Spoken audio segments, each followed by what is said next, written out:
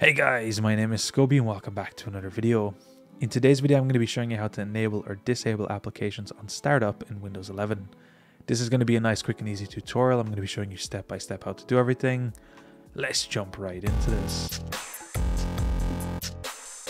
So the first thing you want to do is open up your task manager. To do this, we're going to be clicking on the start button of our Windows and we're going to be searching for task manager. It should show up here as this application. We simply want to left click this. We simply need to left click this, and this should open up the task manager for our computer. From this point, what we're going to be doing is we're going to be coming to the startup tab right here, which should be our middle tab.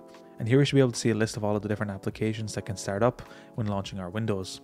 From this point, what I would suggest doing is filtering this list by status. So here we can filter it by disabled or enabled, and here we can determine which apps are actually enabled and which apps will actually open when we start our computer.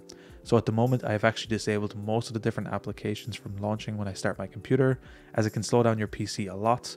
But here you can go through and enable and disable anything you want. So let's say for an example, you wanted to disable Cortana. What you can do is left click and highlight Cortana on this list.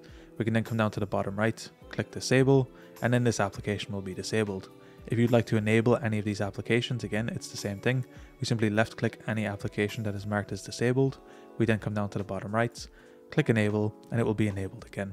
And just like that, we can enable and disable apps that show up here.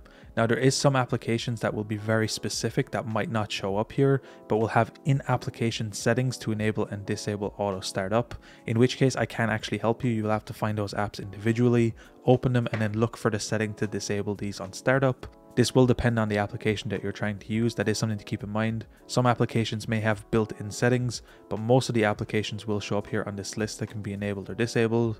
So typically it's pretty easy to find here. Anyway guys, it's as easy as that to enable or disable applications on startup in Windows 11. Anyway guys, I want to take this moment to give a huge shout out to the channel members, Sean Daly, Joshua Davis, and Devontae Hunt. Thank you so much for supporting the channel, I really appreciate it. If you'd like to have your name shout out in future videos or some other perks, be sure to click the join button on any video on the channel, it would really help me out. Anyway guys, thank you so much for watching. Until next time, as always, keep it saucy. Peace.